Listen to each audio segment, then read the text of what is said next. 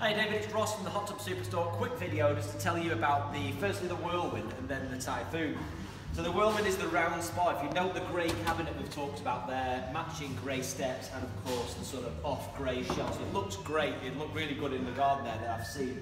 If I step inside the Whirlwind, you can see inside the spa, it's a pretty stripped out design as I think I've described to you really. So that stripped out design allows you to move around nice and easily. So if you're sort of stretching out, if you're sort of moving around, mobilising, because I know that's part of the remit, and I think you'll definitely get the space to do that.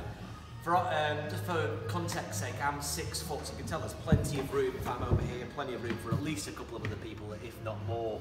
There's the entry step as well, so if you are stepping in, entry step straight down to the rest of the open area. That's the big Whirlwind jet in the corner. Jamie can just get a picture of that. You can divert all the power to that Whirlwind jet so it flies around the spa. And apart from that, there's a 21 other jets which give you a really good massage, really powerful spa, surprisingly so. So that's the Whirlwind. Now let's step out as easy as that. The other model is the Typhoon, which is the best seller. Now this is shown in the brown cabinet. Now I know you want grey, but it's available in the same grey as the Typhoon. Sorry, as the Whirlwind.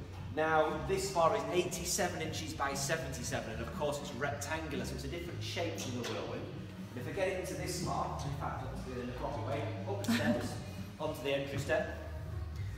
So it's made up of, firstly the lounger. So the lounger in the corner here, so designed to lie back. And again, I'm 6 foot water, really on my shoulders. Plenty of space. It is a bigger spa overall, so you've got sort of cool down seat here. There, a corner seat, which again is nice and deep, and then the other corner seat over there as well. 6 seats in total. And you've still got room to move around. It may just be that this design suits it. If you've got to move your legs around, move the arms, and do whatever mobilisation is going to help you. You've still got room inside this, definitely. So that's the Typhoon.